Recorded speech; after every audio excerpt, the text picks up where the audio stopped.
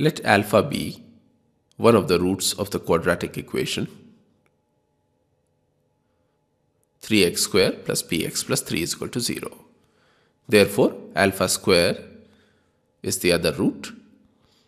So the sum of the roots alpha plus alpha square is equal to minus p upon 3, and the product of the roots alpha times alpha square, which is equal to alpha cube, is equal to 3 upon 3, which is equal to 1.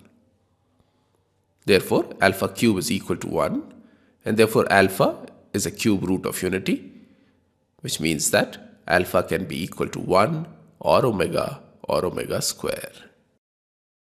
Now consider the first case when alpha is equal to 1. In this case, equation 1 derived above becomes minus p upon 3 is equal to 1 plus 1, which is equal to 2, and therefore p is equal to minus 6. But we are given that p is positive, and therefore this solution is ruled out. In the second case, alpha is equal to omega, and therefore equation 1 becomes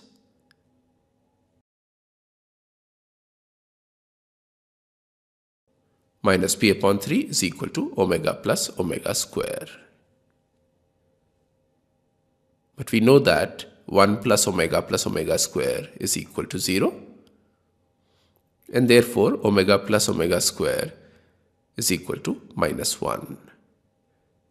Substituting this in the above equation, we get minus p upon 3 is equal to minus 1, and therefore p is equal to 3.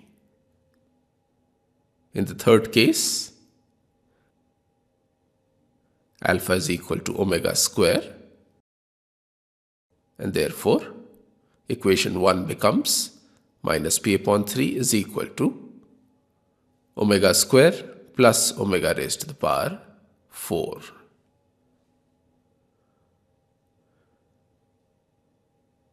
Now this can be written as omega square plus omega cube times omega, and we know that omega cube is equal to 1. Therefore the right hand side is equal to omega plus omega square, which is equal to minus 1. Therefore minus p upon 3 is equal to minus 1, and therefore p is equal to 3. Now the result from case 1 is not admissible because p is positive, and both case 2 and case 3 imply that p is equal to 3. Therefore the desired value of p is equal to 3.